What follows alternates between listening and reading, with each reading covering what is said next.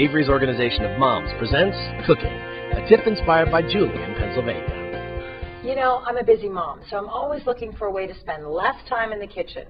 So I'm trying an experiment. Cooking only once a week. It's going to be great. How am I going to pull it off?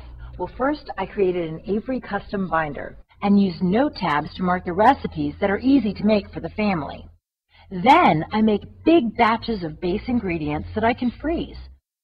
I use Avery weatherproof labels to mark my containers till I'm ready to use them. The best thing? Even my daughter can do it.